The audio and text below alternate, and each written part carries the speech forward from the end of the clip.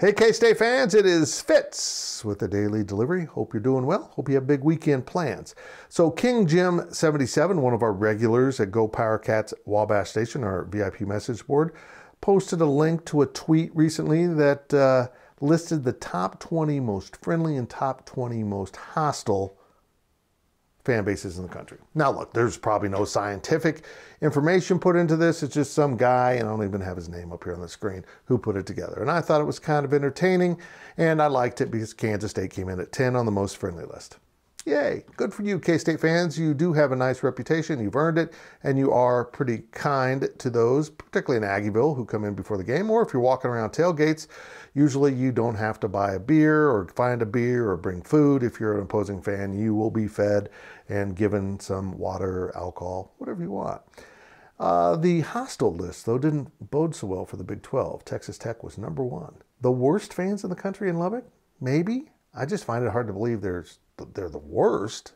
There's got to be someone worse, isn't there? Number 3 was West Virginia. I don't know about you, but ever since West Virginia joined the Big 12, I've heard about how bad their fans are, and every time I go there, I think their fans are great. Even though it's a different culture, I just think K-Staters and West Virginia fans kind of have some similarities. It's just interesting that they're seen as really hostile and K-Staters are seen as really nice. KU came in at 9, Baylor 17, Iowa State 19. So that's half of the Big 12 on the hostile list. K-State was the only school on the friendly list from the Big 12. What are we doing here, Big 12? Let's be nice to everyone. Yeah, here's what struck me as interesting. Well, Virginia Tech was number 1 on the most friendly, so I think we know where this fan was from, probably from Virginia, and maybe that's why West Virginia was so high on the hostile list. Nebraska was number 4 on the most friendly list. Now, I know that's their reputation. I know that when they win, they're really nice. Good game, but that's been my experience when you beat them. Nebraska fans aren't so friendly. Maybe that's changed now that they don't beat many people at all. I don't know. Number 8 on the most friendly list in the country is Colorado. Is this something that happened after legalization?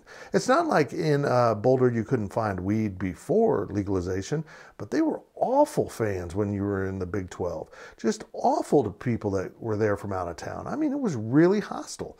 Maybe they've reinvented themselves, and congratulations that they have, or maybe they're just all eating gummies at halftime and they don't care much anymore.